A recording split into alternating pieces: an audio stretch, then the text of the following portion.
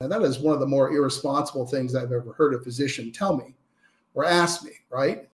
Listen, guys, for each PICL site, it's going to take a year or more to bring them on board, just given the limitations that doctors have in how much time they can take off from what it is they do to train.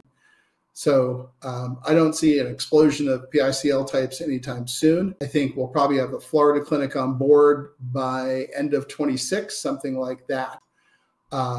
So just realize that this is not some sort of speedy thing, and it would be irresponsible of me to make it a speedy thing.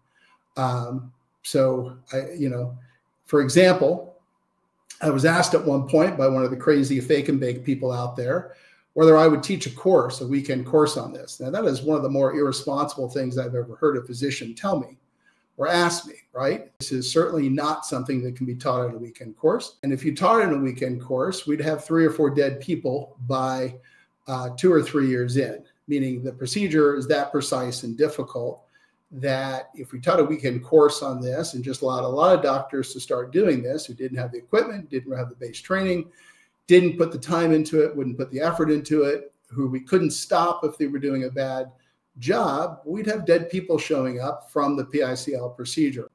So no, it's not ever going to be a weekend course. And you can hopefully see how ridiculous that would be with a procedure this complex.